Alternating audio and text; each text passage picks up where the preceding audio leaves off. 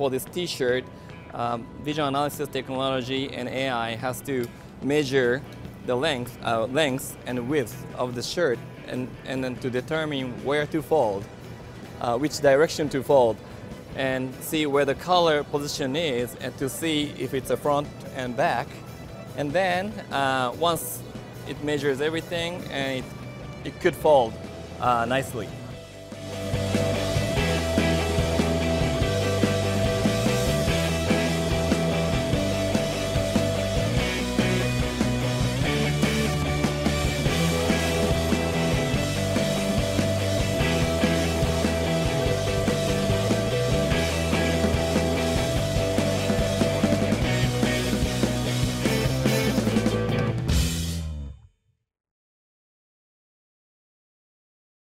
Hey there, thanks for checking out CNBC on YouTube. Be sure to subscribe to stay up to date on all of the day's biggest stories. You can also click on any of the videos around me to watch the latest from CNBC.